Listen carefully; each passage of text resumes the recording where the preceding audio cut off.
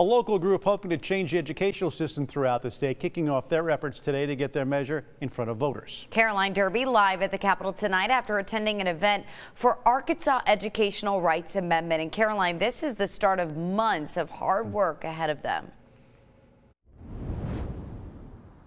Bob, Laura, that's right. After the Attorney General approved their ballot title last week, the group has gotten to work this week, including tonight with the kickoff rally. However, not everyone's on board with this ballot measure.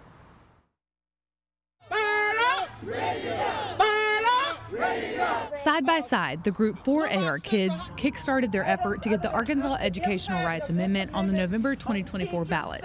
It's going to literally change the Constitution in Arkansas when it comes to education. Kamara Seals, the policy director at the Arkansas Public Policy Panel, says the ballot measure aims to provide access to pre-K for 3- and 4-year-olds, after school and summertime programs, quality special education, services for children in poverty, and more. We can get their signatures, and then if we get the signatures, which we will, we can go, the people can vote, the people will decide. With people lining up to sign, Abel Riesma, president of the Arkansas Education Association and vice president of 4AR Kids, says the measure also would require any school receiving any amount of public funds to follow the same standards that traditional public schools are required to follow. I'm ready to hit the ground running to get these signatures on the petitions. We did reach out to the Department of Education about this. They said the governor is proud to have enacted transformational reforms to give every kid in Arkansas access to a quality education and a lifetime of opportunity.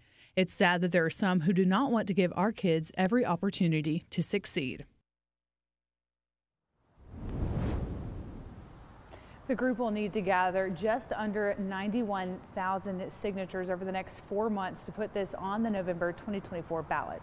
For more information, you can visit our website at KARK.com. Reporting live from the state capitol, I'm Caroline Derby, KARK 4 News.